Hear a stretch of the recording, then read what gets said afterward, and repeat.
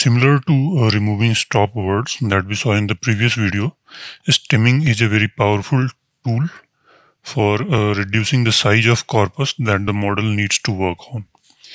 So stemming is the process of reducing inflected or derived words to their root word or word stem. So what this means is that if you look at this example, all these words belong to the same root word, code. Code, coder, coders, coding, all are derived from this word. So they don't differ much in their meaning in the context of the words. So it's a good idea to just give the stem word stem to our model to learn. So it will have much less of word size that it needs to focus on. So that's why stemming is a very powerful technique. But there are too many errors in stemming, and it's not error prone because these are based on heuristics and there is no perfect rule that converts every word correctly to their stem word. So there are mainly two types of errors in stemming. One is overstemming and the second is understemming.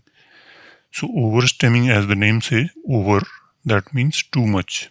Too much of word is cut off. In that case, if too much of word is removed, then the meaning of the word may be lost. And also, in order to map multiple words to the same stem, too much word may be cut off, reducing in meaning lost.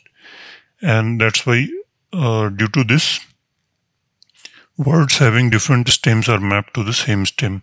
For example, we can take one example is university. Then we have universities. And then universal and universe. So these words in red actually should be grouped together and these should be grouped together. But the stemmer may wrongly convert it all to the same stem, and let's say it converts to universe. So one, here the meaning is lost. Second, these all four should not be converted to one stem word, but rather we could have converted these two to universe would have been better, and these two maybe to something other stem like maybe university or something like that. But if the stemmer converts all four to the same stem, then this will be an example of overstemming. And the understemming is similarly opposite of that. So two words of the same stem are mapped to different stems. For example, we may have data and datum. So the stemmer, if let's say it maps it or reduces it to DAT and it reduces datum to day2. So it has broken down into two different stems, although both should have been mapped to a common stem. So this is the case of understemming. Now, why is stemming so useful? So one, we can understand that it reduces the corpus of words that the model needs to work with.